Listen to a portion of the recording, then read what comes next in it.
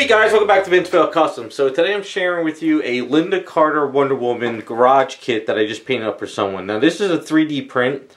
I don't know who printed it. I think the guy that I did this for, he bought it off of a site, if I remember correctly, because I don't think any of the people I know printed it for him. At least I think so. I'm not really sure. But it was a hollow kit, and we had to kind of fill it up with resin just to make it solid. And we did some custom work with the hair. I'll show you the other head in a second. And then we also did some custom work with the lasso because it was like a sculpted in lasso that you kind of click into the leg. He didn't really want that, so what I did is I filled that out, took it out, and we added a lasso that I use for like a lot of my other projects. And I made a little like clasp for it and all that. And then we did a nice custom base for her too. This isn't the base that came with her, because the base that came with her was really large and he wanted it to scale down and make it more simple. He's more into the museum type stuff, which I don't blame him. And this is kind of what we came up with. Now, the kit alone is not bad. It's a really good kit, and it was a little bit tricky in a few things where the way the hands kind of connect and the way the head connected too. But we got that worked out. It's a pretty straightforward 3D kit. It's not bad.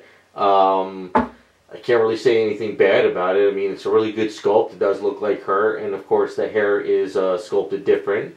So this is the head. He got two of these heads because at first one of the heads were printed pretty bad. So you could kind of see this is like the original hair to her. What happened was, I think it was this head that he used when he got it. It was all like bubbled and it wasn't misaligned, and there was a bunch of issues with it. So he got a second head printed out. So like I said, he wanted to go more of like that, I guess that 70s kind of like flared hair type look on it. He didn't really want the hair on this, kind of more like stylized. So what I did is I had to take the head, I chopped out all the hair, and I tried to make her a bald head. And I lined it up with the neck on there, and I kind of reworked the neck, because one of the things I don't like is when you know, people cut their items on the bare body, because it's very hard to like seam that stuff up. I kind of wish that they would have made the cut of like around the chest, you know, up here with the chest here, and then maybe cut it off at the, you know, bracelets. So you print this part up here. And then this part would connect. I think something like that would have been better. But a lot of these 3D items and these like Patreon sculpts, I think a lot of these sculptors just got to get used to cutting stuff. You know, just cutting something here on the shoulders is a real nightmare, you know. Because when you cut it from the shoulders and then you go to print it, sometimes that stuff doesn't line up. So you got to kind of rebuild that whole muscle and shoulder area, which is kind of a pain. But I pretty much got it worked out, and it came out pretty good. Right here, what it was is, it's kind of hard to explain. I guess if you see it in the pre-video of some of the sculpts, what it was is they had like a whole sculpted area around here with the leg and stuff where the lasso connects into, which was kind of weird. I don't like embedding things into the body, because when you... Because I guess not only did the piece break, I think the guy said he got it, it also just didn't line up correctly. It should have been something that would be like, you know, clipped on the outside and lays on her, not like embedded into the skin. I don't know. Like this hand here, the problem with this one and this one, it's like they embedded it where they cut the hand out and it embeds into the resin, which is weird because it kind of doesn't sink in correctly. It should be on the outside. You'd have to see it in person when you put it together, but I got it to work. What I did is, this hand was a little bit harder. I did fill in some of the other gaps, but with the knuckle ones and like the fist, I was able to kind of fill it in a little bit more. But if you look at it and you were actually to see it, you can see that the fist kind of sinks into the resin, where it should be like on the outside of the resin. It kind of sinks into a little bit and you lose some of the knuckles. It's a little bit weird, but we got it to work. And then plus with the lasso in front of it, you kind of hide it, so you're okay with that, you know. But all in all, it was pretty good. He also asked me to do a little bit of the custom work here because I guess it wasn't lined up correctly to like what the movie was. So I did a little custom work there as well. One of the downsides, and sadly this is like one of these things I always tell people, before I start doing custom work, let me know everything. But this was something that was like an afterthought. what it was is these boots were actually filled in solid. I'm not sure why they were solid. I don't know if it was because of the way they clicked into the original base or that's the way they sculpted it. So he wanted to have heels, but the problem was is after I started working on her, I already added a rod up the leg and I poured in my resin to make her solid. So this rod goes all the way up to about her hip. But if I'd known that he wanted to, you know, have these heels, I would have bent the rod to come into the front of the foot to hold her, but it was too late. So there is a little bit of rod underneath here, but after we paint up the base, I painted gray, it's kind of hidden. That's just one of those things. It's like, that's why I always tell people, before we go to do any heavy customizing, before we do any putting the kit together, before we do any paint work, let's hash out all the details first, because trying to take steps back is always a nightmare. So that's why I always tell people, let's hash everything out. But it's really not that bad. It's sort of there, but if we were going to do like a white base or a brighter base, it would stick out. But since he wanted to do more of like a cracked up, rocky, granite type of a base, I was able to hide it pretty well. So I think this base comes from a different Wonder Woman statue. I forget which one it is. So I think what happened was this base was actually cut in two pieces, which is kind of a bad idea when you do a circle. If you guys are ever doing like, you know, Patreon sculpts, or you're doing a sculpt and you're going to sell the STL file, I suggest not cutting a round base, because I think what happened is it was cut and then he had somebody print it out. But what happens is it was really cut to the point where it was down the middle like here, and when you put the two pieces together, they don't line up correctly, and if I was to put it together, it would just look horrible. So he had somebody actually piece this together, or the original sculptor pieced it together for him, I forgot who, and made it one solid piece, and then it was printed out and it worked out great. So that's another thing too, is if you're going to do a round base or something, design it in a way where it can be cut in two pieces than just like a perfectly round. Because like 3D printing is still not perfect to the point where if this is cut, you can't merge these two together and have a nice perfectly even thing. It's just sometimes your prints sort of warp a bit, sometimes they sort of like sag, and it's very hard to do it. So that's another thing that we kind of ran into. But this is all like learning curve stuff.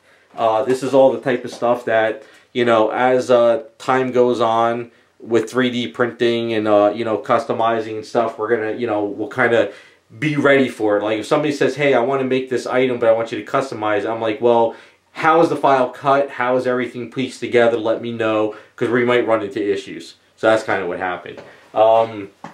But I did resculpt the hair, as you can kind of see. It was a little bit tricky. You know, basically what I had to do is I had to sort of cut around all this and kind of create that. But the ears are sort of sunk into the hair, so I couldn't actually sculpt the hair around the ears like maybe we would have wanted, because she does have earrings, but I didn't put those earrings in there because I would have never got them in there.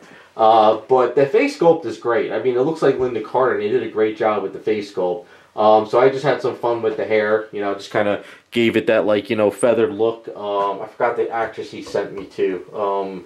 Damn, it was that 70s, 60s look type thing. Or early 80s, I forget. But anyway, it came out pretty good.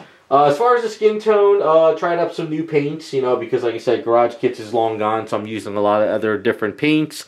I used eye decals on her, which is the Archer transfer decals, but I used the really light blue ones, but I went back in there with paint and I sort of like repainted them a bit, just to kind of give it more of her eyes from, like, you know, the show and everything. So that's kind of what I did with that. Lips, nice softer lips. I didn't go crazy with the lipstick. I'm not a super realistic painter, you know, so I can't really get the face to look like her from the actual actress, but, you know, I kind of did more of the comic book look, how I paint. I think it worked out pretty well. And then down for the outfit, one thing I was kind of confused at is I looked at some of her outfit and she has gold bracelets, but then she has silver bracelets. And he said that in one season she had the gold ones and stuff, so he did the gold and everything. So her headgear and her bracelets are the Alclad Pale Gold, but this is outfit here is more of Alclad Pale Gold, but I misted some pearlized yellowish gold onto it to give it a different look, just to kind of separate it, because I always felt like her outfit was more of like fabric gold type stuff. It wasn't like metal gold. So, and then pearlized blue for the outfit. I did the lasso. I add a little bit of a clasp in here. So this is like a piece of metal that is sort of, it's a piece of metal that I grinded down and I bent it into a loop and then I glued it in there. But then after that, I sculpted the little button piece on it to make it look like that. So it's not going to go anywhere. So if you were to pull this, you probably would pull her all the way. It won't break off. So that's a nice solid piece of metal. It just was a little bit tricky to get all this rope in there. Then you got your nice booty shot. So I had to rework something over here. When I started painting her, I think it was over here or it was over here. There was, I didn't see it when I primed it, and this is something I got to get used to with 3D printing. 3D printing is not always going to be the same with every printer in person. Sometimes some printers are going to have some, like, you know, skips, and then you're going to have to fix those skips. Other printers might be super clean. Some printers might, or people might add a ton of supports on there, so you have to sand all those supports down.